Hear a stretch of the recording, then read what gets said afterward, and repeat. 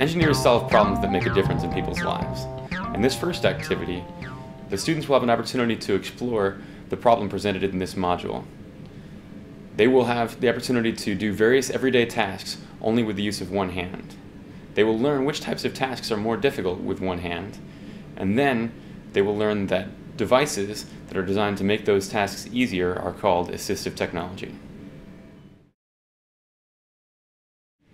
In the first part of this activity, we'll use a rubber band and a sock to impair our student's hand, and they will have to identify some things in a mystery container. First, ask the students to put their hand inside a sock, and then put a rubber band over their fist like this. That will look like this. The hand will go inside the sock, and then the rubber band will go over the fist. This will keep students from trying to open up their hands and grab things like this. At that point, ask the class to do some basic tasks like tying their shoes, or any other tasks you can think of that would be difficult with only one hand. Now let's move on to the mystery box. For each group, you'll need to find a container and 4 to 6 random objects such as a mug, a TV remote, keys, battery, perhaps a marker, and some tape.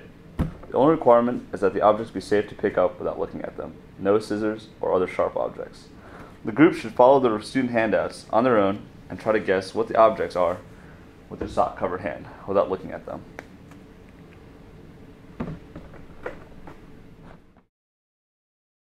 After the activity, follow the instructor's guide for information on closing the activity. Ask the students what they noticed when they were trying to perform tasks or discover objects with only one hand. For the second part of the activity closure, we'll ask students to brainstorm tasks that would be difficult with only one hand. Now that they've had the opportunity to try a few things, they should be able to brainstorm lots of things in everyday life that are difficult. Write these on the board, and then select one for the students to try to design a device to help people with. Then, give each student a sheet of paper and ask them to draw a device that would help somebody solve that particular problem. They're playing the role of engineers in this activity. Ask them to be as creative as possible. Any device goes. And at the end, ask them to present their ideas to the rest of the group.